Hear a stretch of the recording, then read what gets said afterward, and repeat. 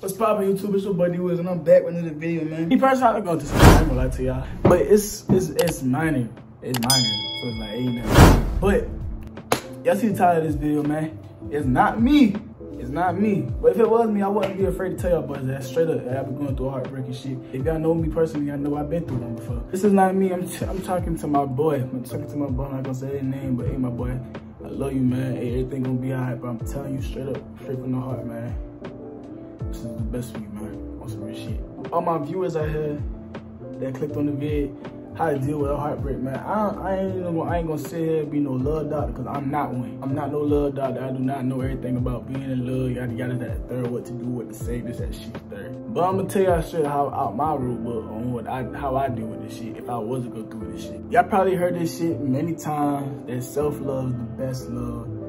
Nobody gonna love you like you love yourself, this, that, the third. But in my eyes, that shit not true. It's true to an extent, but like, you don't get the same feeling from loving yourself as another person loving you, you know what I'm saying? You don't get that same feeling from somebody showing you love and you feeling that love for them than you loving yourself and doing shit that make you feel happy, you know what I'm saying? It's just two different types of love, you know?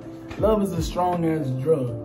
Love is a strong as fuck drug that everybody gets addicted to, whether it be you got love for an item, love for a person, love for a food, love for activities. Everybody got some type, so everybody loves something in some type of way. Think of your best activity or item or thing that you like to do to pass time, and they just take it away from you. They just take it away from you, or they ban it from you. You can't have it no more, and then now you're going through withdrawals. Why? Because you love that item. Love comes in many different shapes and forms and shit. You love a person, and that person doesn't love you like you expected them to, I guess, or that person doesn't love you anymore like they did, so you're not getting that same feeling, and you got complacent to that feeling that they gave you. It's kind of hard to deal with. It's kind of hard to sit down and go through, but my boy, don't ever in your life let anybody tell you, boy, it's not alright to cry. I don't give a fuck how manly you think you is, or how much of a bad bitch you think you is. Don't ever let nobody tell you it's not alright to cry, man, because you gotta let it out. That's your way of releasing so much stress.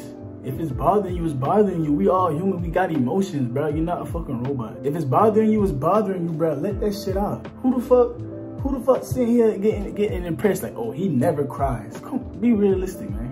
Let that shit out. That shit bothers you to the point where you gotta cry. Shit, you gotta cry. It's not embarrassing. If you think it's embarrassing and you want a different type of time, and I don't want you around me on some real shit. If you think crying is a way of weakness, get the fuck out of here. We don't need you around here, bro. On some real shit. It takes a strong individual to sit there and be like, to sit there and know that they had enough, and they all right with that. They all right with releasing that bad energy that they don't want anymore. So if you ever going through anything that's breaking you down to a point where you feel like you just lost all hope, you don't know what to do, just let it out, man. It's all right. I promise you it's all right. I don't know how many times I cried since I joined the military. On some real shit. I cried so many times because I miss my people, I miss my boys, I miss this, that, third. You don't know how many times I done cried in this bitch, man. In this very room right here. You see it in my eyes, I ain't been crying lately, but I'm down, I ain't gonna lie. But I'll be alright tomorrow. I'll probably be alright next week or some shit. I'll be alright. I ain't been feeling it myself. That's why these days is coming kind of late, man. Cause I gotta be in the mood to record. But I was sitting there, I was laying down in bed. Look, my bed all fucked up. I've been laying down in bed, just thinking about this shit. And I was like, man, I know I ain't the only person going through some shit like this. So I gotta let my niggas know. I gotta let y'all boys know, man, it's alright to cry. I love y'all. This is like a little touch-up topic. If y'all want me to go more in depth into this heartbreak shit, man, or how they cope with a heartbreak, or how they like to deal with different type of depression or anxiety and stuff like that, just let me know. Hit me on my Snapchat or whatever. If y'all don't got my Snapchat, then I'm sorry. But if y'all hit me on Snapchat on some, I need to talk that shit, man. I'm here for y'all boys. And no matter who you are, bro. It don't matter who you are, I'll listen to you.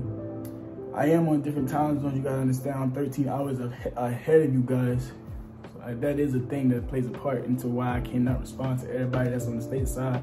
But try my best, man. I love y'all boys. Y'all stay up. I keep that motivation pushing. I'm coming at you with y'all boys, man. Hey, I'm gonna just keep it a beam with y'all boys. It's alright to cry. Anyways, I'm sorry out this bitch like I never been here, man. Y'all boys stay doing that due diligence. So y'all saw I'm gonna do the same shit on mine. So I love y'all boys and I'm out here like I never been here. Peace out. And another thing. Y'all boys, take a break from social media, man. Take a break from social media. Delete Facebook, delete Snapchat, delete Instagram, delete TikTok. Take a break from social media because at the end of the day, it's doing nothing but portraying this perfect image of a relationship. Not all relationships are perfect. Not all relationships is that happy, smiley bullshit. Delete social media. Take a break. Take a little cleansing. Come on with yourself, man. Play the game. Shoot, listen to music. Do what you gotta do to understand that not everything gonna go how social media pictures it. You know what I'm saying? Once you realize that, boy, you'll be a A1 individual. But yeah, I'm out of this bitch like I never been.